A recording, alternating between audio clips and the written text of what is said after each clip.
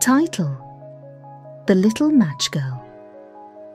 Once upon a bitterly cold New Year's Eve, in a small town nestled under a blanket of snow, there lived a little girl named Anna.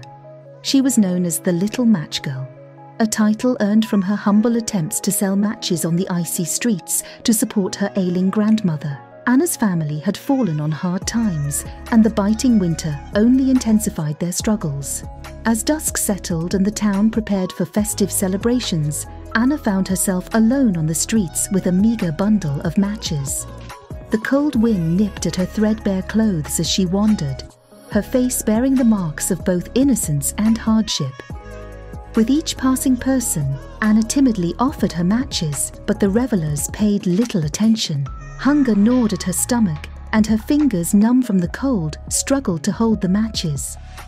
Desperation filled her eyes as she approached a street corner, her last hope to sell the remaining matches. As the clock struck midnight, Anna huddled in the corner, the cold seeping through her thin attire. In a desperate attempt to warm herself, she struck a match.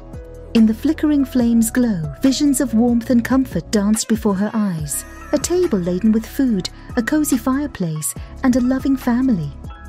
But the matches were finite, and as each one burned, the illusions faded, leaving Anna in the cold reality. With tears streaming down her cheeks, she struck the last match, unwilling to face the harshness of the night. To her surprise, the flame transformed into a radiant light, and in its warmth, she saw the smiling face of her grandmother, who had passed away.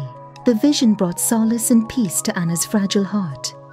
In the early light of dawn, the townsfolk discovered Anna's lifeless form, her face serene as if she had found warmth in the coldest of nights. The little match girl, forgotten by the bustling town, had found eternal comfort in the embrace of love and memories. The story of Anna, the little match girl, spread through the town, kindling a flame of compassion. Her tale became a poignant reminder that even in the darkest hours, a glimmer of warmth and love could offer solace to those forgotten by the world.